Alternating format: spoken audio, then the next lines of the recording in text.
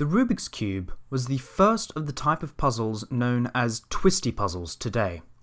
A polyhedron with movable sides, where each piece had one or more coloured stickers, and the goal was to return each side to having just one colour on each face. It was invented in 1974, and a limited release in Budapest began in 1977. Except it wasn't the first. Yes, it was the first to be mass-produced, but it wasn't the first to be created or even patented. There are at least 5 other puzzles in a very similar fashion that were created before the cube, some astonishingly similar to Rubik's. Easily the most famous one is the Pyraminx.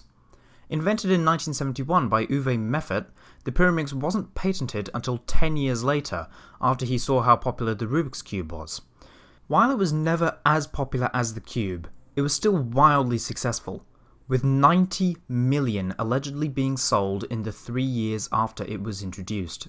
So much so, in fact, that the puzzle has been an official WCA event since its inception, and there are many people dedicated to it. On the other hand, there were the other cubes. 4 twisty puzzle mechanisms that were all invented before the Rubik's Cube, but none of which succeeded, and only one was really notable.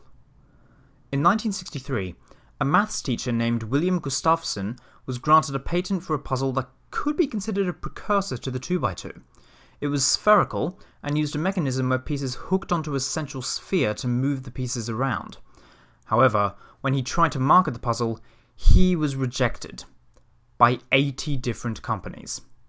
7 years later, in England, Frank Fox filed a patent for a similar puzzle.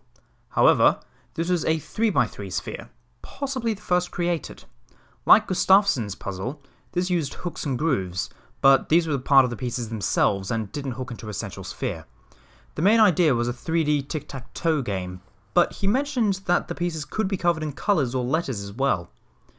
A Japanese inventor named Terutoshi Ishige was granted a patent for a cube extremely similar to Rubik's in 1976.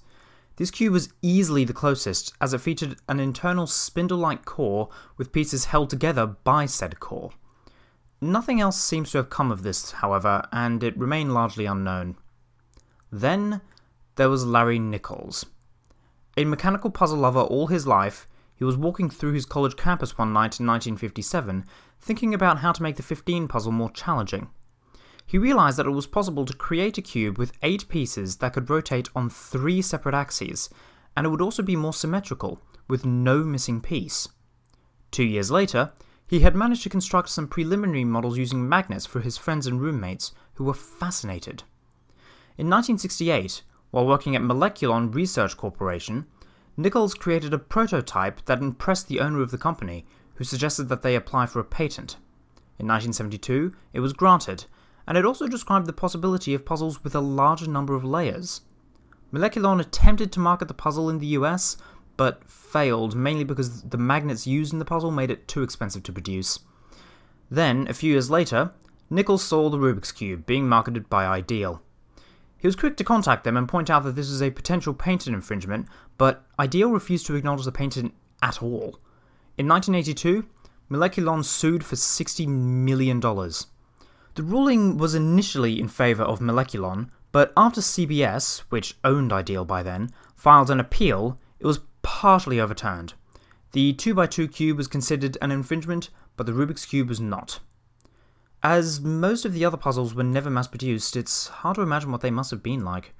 What if the Pyraminx was first, not the cube? What if Gustafsson's 2x2 ball was successful? Or if Larry Nichols had his cube produced? Would we be calling the 2x2 Nichols Cube? We may never know.